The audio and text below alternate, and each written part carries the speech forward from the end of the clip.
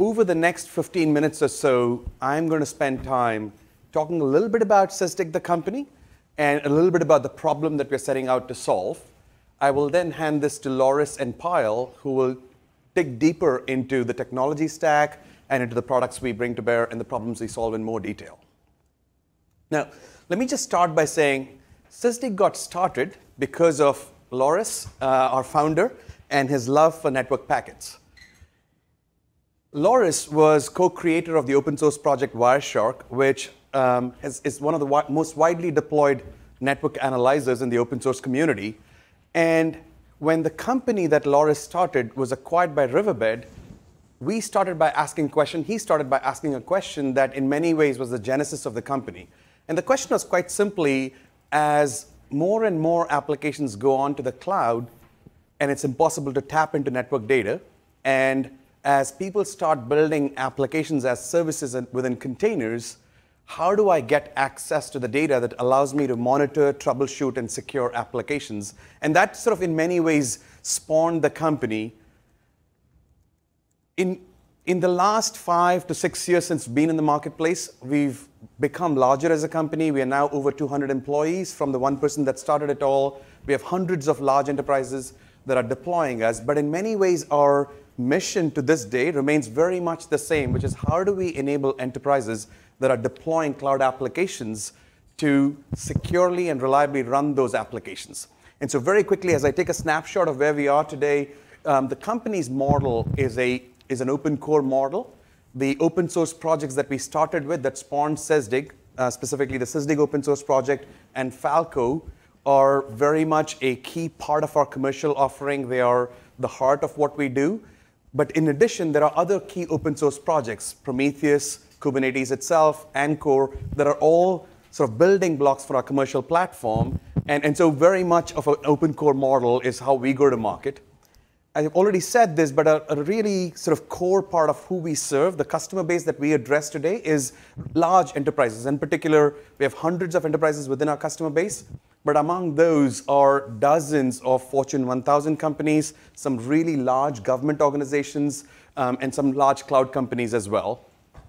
And given sort of our focus on Kubernetes and containers, we've invested quite heavily in partnerships with key companies that really are sort of driving the Kubernetes ecosystem, the cloud companies in particular, Red Hat and others in that community. And so as I step back and look at sort of how far we've come, we've grown our customer base, we've built a strong community, and we are very proud of the momentum that we're seeing. I recognize that for most of our customers, it's just the very beginnings of containerization, the very beginnings of Kubernetes adoption. And for us, it's sort of very early stage as well. But already much of the adoption we're seeing and sort of much of the brand we're building, we're very proud of what we've done to date. So let me transition now, though, a little bit to look at what problem are we solving for our customers. And sort of when I think about who we serve today, as I mentioned, it's companies that have already made the jump towards cloud-native applications as the architecture with which they're approaching software development. Highly distributed, sort of containerized applications is how most of our customers are starting to move their software development towards. And for good reason. The business benefits are very significant. I won't belabor this too much. Faster application development, more cost-effective development, and actually even lower risk because you can scale up and scale down your infrastructure depending on the success of your applications. Perhaps even more significantly, for developers, this journey towards containerized microservices is also a really, really big boon. For them, for the first time, they're freed from making choices about programming languages. In some ways, they're freed from having to worry about interoperability. And so the adoption in most of our customer bases, once they start down this journey, even though it's early days, the direction is very much set. It feels like sort of bright days when they move towards containerized microservices as the architecture for applications. And yet, when you think about how do I translate this into operational reality, for DevOps teams that are supposed to maintain the platform that these developers are using, for security teams, the move towards containers and Kubernetes and microservices presents an ever-growing problem. More specifically, sort of for them, the existing tooling falls way short of what they need to do as more and more applications move on to cloud-native building blocks. whether it's firewalls that no longer have visibility into network traffic, whether it's intrusion detection systems that can no longer understand what's happening within containers, whether it's traditional APM tools that basically cannot instrument every app running on every container, suddenly you feel a loss of visibility into what's taking place within your infrastructure. And so I'm going to talk in depth about one customer example to illustrate sort of what they want by way of operational visibility and contrast that with the challenge that they face. So this is a customer that's one of the largest banks globally. This is a customer that, after 2 years of deep engagement and evaluation, has deployed Sysdig. And this is a customer that has thousands of developers. They are building thousands of applications and services. They have over 100,000 host environment. And they have decided to move quite aggressively towards containerization over the last several years. They started down this journey even before Docker was prevalent, so they have their own container runtime. And over time, they're moving more and more towards this model of development where much of their applications are running as services on a very large amount of infrastructure. If you think about what's in their infrastructure, given this background, at any given point in time, there are thousands of services running on all of the hosts. Some of those hosts are on AWS, some of them are on Google, some of them are on their own data centers. And so the challenge for them is, how do I even know what is running when I take a look across my entire infrastructure? And so let me just dig a bit deeper. Let me start by saying, when we engage with them, the example I'm going to walk through is one of about 20 different use cases or challenges that they wanted to address as they move towards containerization in a very significant way. So I'm going to dig deeper into one of their specific problems, and we sort of internally we term it as application fingerprinting. But here are the set of questions that they're trying to understand. How do I first, at any given point in time, discover in real time what applications and what services are running across my entire infrastructure? I can no longer rely on application teams provisioning servers, provisioning software, and then having a central CMDB maintain an inventory of what's being deployed on my infrastructure. I can basically deploy services I need to. How do I know what's running everywhere? Secondly, if there's a performance problem on any of my services, what I really want to understand is what's the behavior of upstream services and what's the behavior of downstream services. If there's any one particular service experiencing some amount of degradation, how do I know what's happening upstream of that service and downstream of that service? So I almost need to understand sort of how these services are linked to each other. Now, this is a company that's deployed a very significant APM solution. And for years, they've been deploying APM in the bank. But the challenge of instrumenting every service and every developer's code with APM is such that the coverage is still around 10% or so of their services are basically instrumented with APM metrics that they can trace a transaction through. For most of the other services that are running, they don't have a way of tracking every service and what it's talking to. An even more interesting problem comes in when the security team gets involved. What they wanted was a way to say, for every service that's running, thousands of services real time, for every service that's running, I want to understand the network connections that that service is making to every other service within my infrastructure, so that if there are unauthorized connections between services, I have a way of getting notified that there's a potential security violation that's taking place. And lastly, if they ever were to discover a breach in a particular application, how do they translate that application to the underlying services, to the underlying containers, when that container itself has disappeared a few days ago and there's no trace of what that container did, right? And so this whole process of service mapping and understanding what the services are doing is just one of almost 20 use cases that we're addressing with the bank. And so if I step back and describe what is it that this customer wants to have happen, what kind of visibility do they want? Really what they're looking for, and there are many, many teams within the bank depending on solving the same problem. Central monitoring teams that are doing capacity planning, forensic teams that are responsible for responding to breach detection, as well as security teams that are responsible for compliance and auditing sort of access, if you will.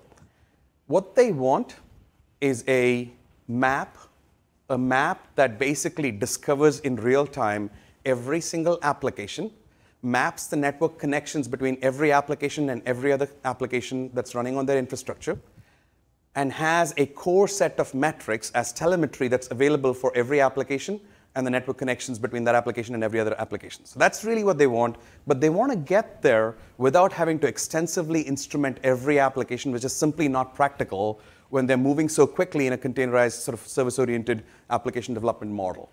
That, in a nutshell, is the visibility challenge that this bank faced. And if I were to just abstract from this into what we hear across our customer base, I'll give you some more examples. This is a large utility company in Europe, and very interesting. It's a very simple problem. At another level, it becomes very complex when you're dealing with containers and microservices that are highly ephemeral in nature. They have capacity planning tools that they've deployed. Their challenge is as they move from static virtualized infrastructure to dynamic containerized infrastructure, they don't know how to track the capacity that each application consumes in terms of physical resources. Their capacity planning tools are falling way short. When you think, this is another customer that says, our entire monitoring depended, for security as well as for troubleshooting, depended on polling everything every 60 seconds. When entire containers can come and go in a span of seconds and leave no trace behind, our method of polling leaves us highly vulnerable, particularly when it comes to security breaches. Another customer that is a hosting company that has lots and lots of tenants, and their request is sort of, this is an agency that hosts many other agencies. Their requirement is rather simple, which is anytime I have a concern about any file access, I want to be able to trace the chain of custody for that file all the way through to which container running which process with which user orchestrating that process touched that file last, right? And so simple problem, again, very hard to solve when you have a highly dynamic environment. Lastly, another lot of our customers are implementing scanning as a way to prevent vulnerabilities when they're deploying containerized applications. But what's interesting is for customers, having knowledge of which of my images is vulnerable is one thing. Being able to map that to say, I have 150 instances of Redis, and if I have a vulnerability, what I want to really know is how many of them are in my extremely sensitive e-commerce app versus how many of them are in my test and dev instance in AWS West and so on. So having a topological view, a logical view, not just a physical view of vulnerabilities is extremely important. And so as I step back and abstract back, I started by saying what I'm going to spend time on is describe the problem that we hear from our customers before we talk about the solution we bring to bear. In a nutshell, we think of this problem as being entirely about how do I get deep visibility when I'm going down the path of building cloud-native applications. How do I have deep visibility in order to address monitoring problems, troubleshooting problems, security problems, forensics needs, et cetera? And that really is the problem that we as a company are setting out to solve, the problem being terms of the cloud-native visibility gap. And really it comes down to if I as a DevOps team, if I as a security team have the charter of building and maintaining my infrastructure, how do I make sure that before images are deployed, they're free of vulnerabilities, and that my developers are following best practices in how they're building apps?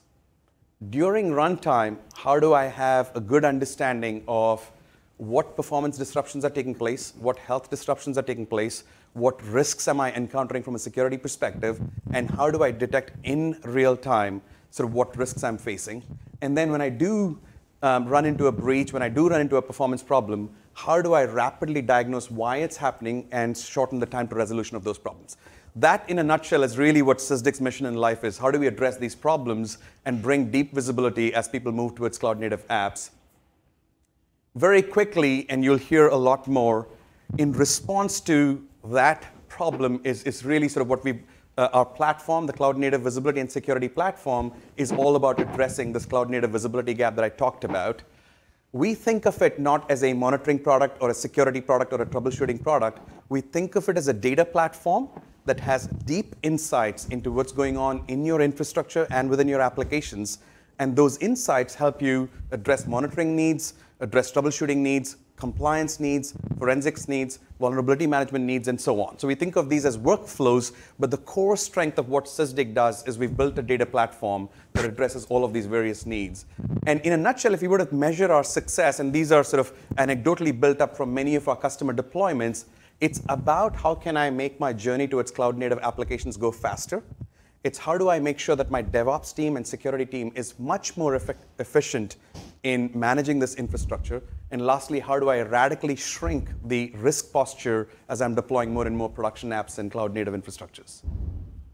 So that, in a nutshell, is sort of the company introduction to what we do as a company, an introduction to the problem. At this point, let me just pause, and before I hand off to Loris, any questions, comments? This was meant to be an introduction to sort of what we do. Please. Yes, I have a question. Do we have to use your product with Istio or instead Istio? Great question. So there's a two-part answer. One of the things that we do really well, let me step back by saying, when you think about what is Istio, Istio is many things. And so let me start by saying, if you're deploying a large sort of set of services on containers, Istio in many ways is a controller that allows you to deploy a service mesh. The service mesh could be used to offload load balancing decisions from developers. The service mesh could be used to enforce security policies. It also allows you to extract metrics about sort of service-to-service latency, for example. So it solves many problems, and in that sense, it's also a very large footprint for all that it's trying to accomplish, right? So with that as context, some of the things that we already do extremely well in our platform, and we'll get into this in more detail as we go along, but the short answer, we are already, by the strength of the instrumentation we've built into our platform, we're able to extract often what's termed golden signals. So what is my service-to-service latency when I'm communicating from service A to service B? That's something that we extract even in the absence of Istio. Istio allows us to do that in a more systematic manner with more sort of rich information, if you will. In a similar vein, when we are thinking about enforcing policies around tell me what services are talking to what other services so I can do things like blacklisting, whitelisting, etc. We extract that through knowledge of what network connections are being made between services. Istio, of course, gives us sort of a much richer set of information. So to some degree, the way I would answer that is we solve many of the problems, but we are not a replacement for Istio. If anything, Istio being available strengthens our ability to solve those problems better. Does that make make sense? Thanks.